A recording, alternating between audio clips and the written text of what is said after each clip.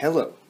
In this video, we are going to calculate the energies of the pi conjugated system in cyclopentadienyl using the Hückel method. Recall that cyclopentadienyl is a 5-membered cyclic system. Using the Hückel formalism, we know that we have to solve a particular secular determinant equation, which has the following terms.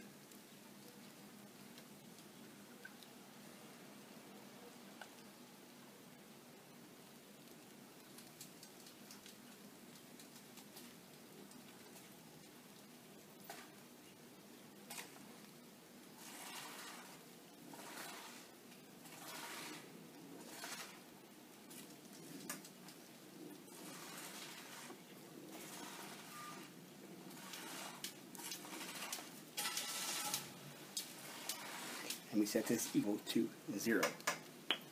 Also recall that to aid our solution, we want to make a particular assumption, and that assumption is to let x equal the quantity alpha minus the energy divided by beta. If we make that particular substitution, our secular determinant becomes the following.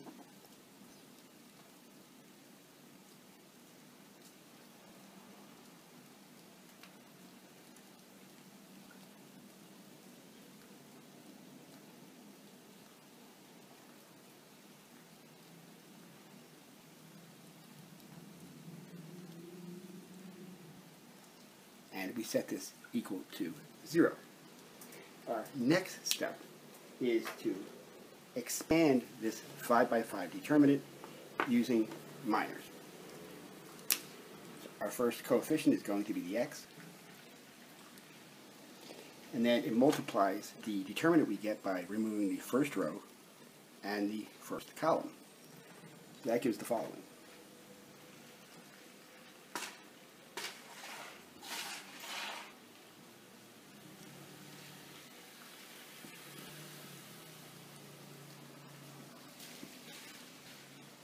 For our next coefficient, we use the 1. And recall that we alternate signs so that we need a minus 1 for this particular term.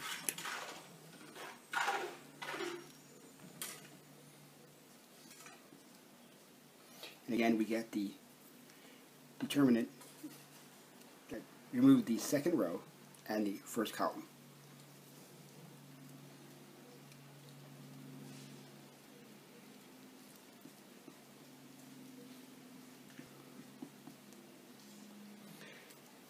The next two coefficients are zeros, so we can effectively ignore those because anything times 0 equals 0. And our last coefficient is a 1. So notice positive, negative, positive, negative, positive. So the coefficient is going to be a positive 1.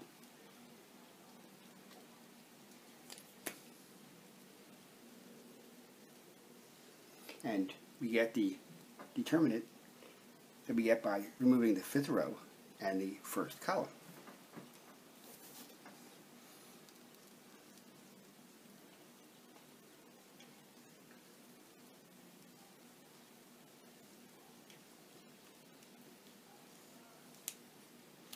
And now we've broken it down into a series of 4 by 4 determinants.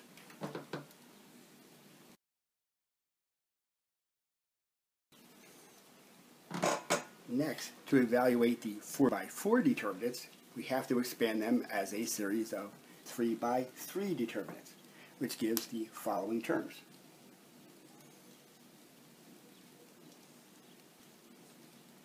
So again, x is going to be the first coefficient, and it multiplies the 3 by 3 determinant we get by removing the first row and the first column.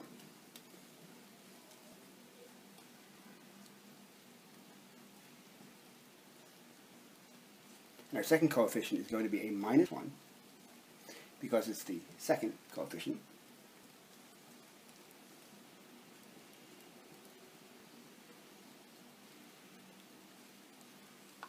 And we color-coded the expansion in purple because it corresponds to this 4x4 determinant.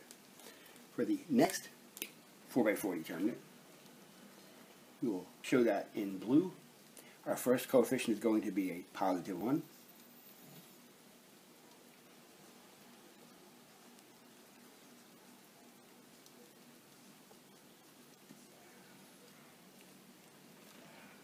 And our second coefficient is going to be a minus 1.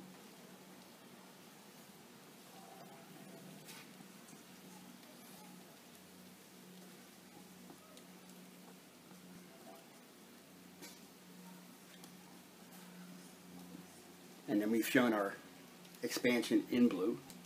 Last but not least, we need to evaluate the 4x4 determinant here. Our first coefficient again is going to be a 1.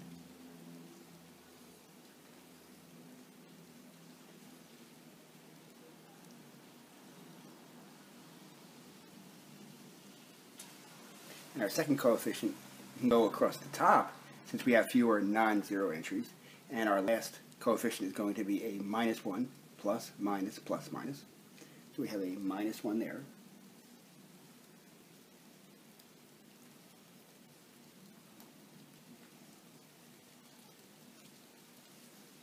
And now we have expanded the red 4x4 determinant as a series of red 3x3 determinants.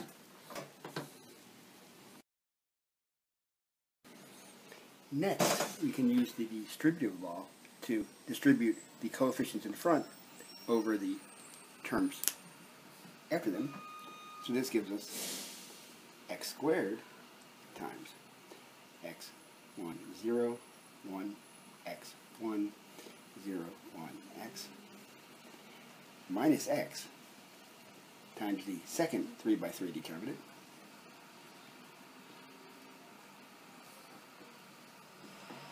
and we've showed those in purple.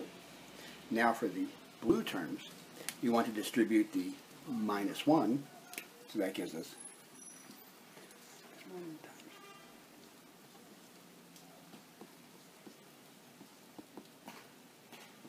and now a minus 1 times a minus 1 is a plus 1, so we get a plus 1 coefficient.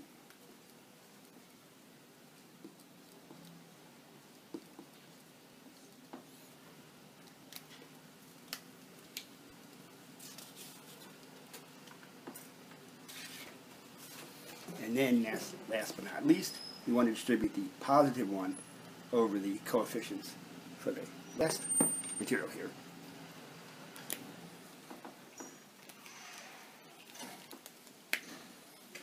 We get plus 1 times 1, 0, 0, 1, 0, 1, x, 1.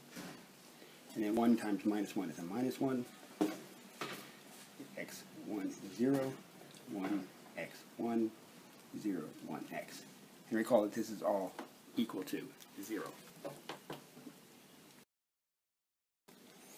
Next, we expand the 3x3 determinants as a linear combination of 2x2 matrices, which gives the following terms. Our first coefficient is going to be x. Our second coefficient is a 1, it's a minus 1, because we alternate positive, negative.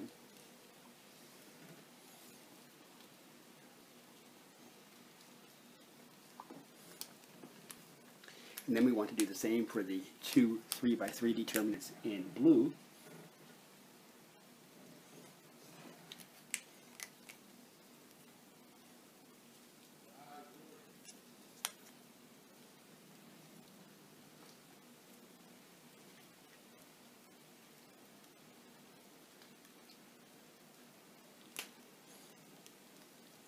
Sure that we expand this one also. The only coefficient we need here is 1 because we can go across the top. And that simplifies our work a bit.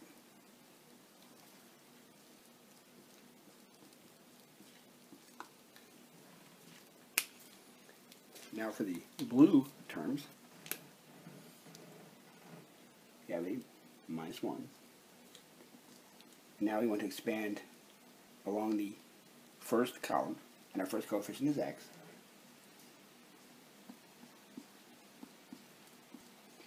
our second coefficient is going to be a minus 1.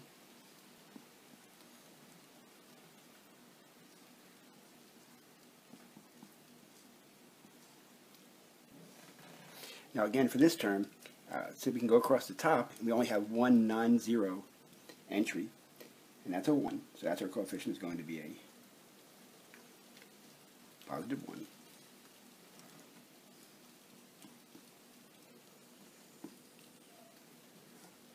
And then those are the terms that arise from the blue 3x3 determinants. And last but not least, we want to expand the red 3x3 determinants. Our coefficient is a 1. Essentially, we're going to expand across the top because we only have one non-zero entry there.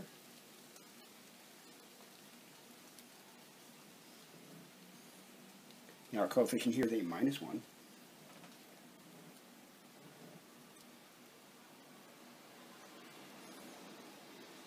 Our first coefficient is going to be an x.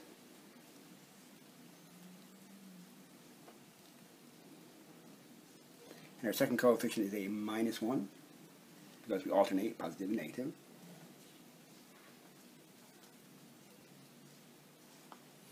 And now we have expanded the 3x3 determinants in red as a series of 2x2 determinants.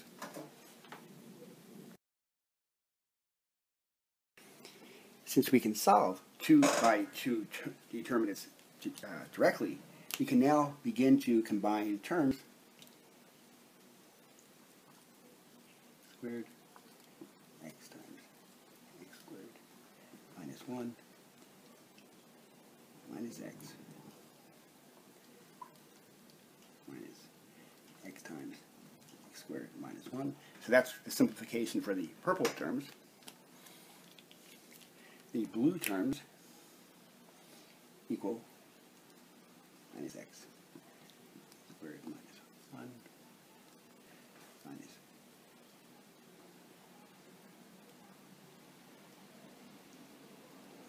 x plus 1.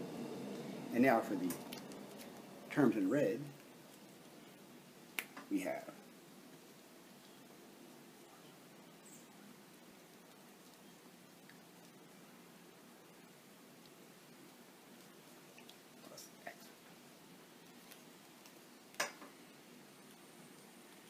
if we combine all those terms, what do we get? Well, we get x to the 5th power minus 5x cubed plus 5x plus 2, and this is all equal to 0. We are going to want to solve for x and then use that to determine the energies of our pi conjugated system.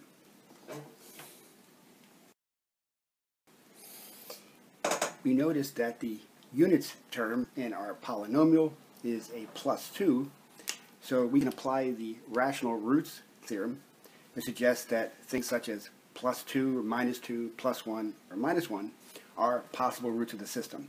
So let's try minus 2 and then use a technique known as synthetic division. So our coefficients are going to be 1. Notice that we have no power x to the 4th, so we need a coefficient of 0. Our coefficient for x cubed is minus 5. We have no quadratic x squared power, so we need a coefficient of 0. The linear term is a plus 5, and our constant term is a plus 2. Again, we bring down 1. Minus 2 times 1 is minus 2. We add down the column to get a minus 2. Minus 2 times minus 2 is a plus 4. Minus 5 plus 4 is minus 1. Minus 2 times minus 1 is a plus 2. 0 plus 2 is 2. Minus 2 times 2 is minus 4. Plus 1, minus 2 times 1 is minus 2. And we get a remainder of 0, which tells us that minus 2 is a root of the polynomial. So this tells us that we can factor this particular polynomial as x plus 2. And then these are the coefficients of the remaining polynomial. That's 4th order, so we have x to the 4th minus 2x cubed minus x squared plus 2x plus 1. And we see that this is equal to 0.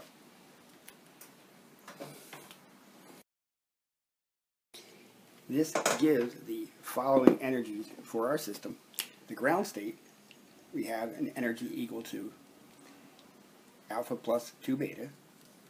Then we have a doubly degenerate state, which is alpha plus 1 plus square root of 5 over 2 times beta. Last but not least, we have a doubly degenerate pair of states, alpha plus 1 minus the square root of 5 over 2 times beta. Thank you very much for your attention. Have a good one.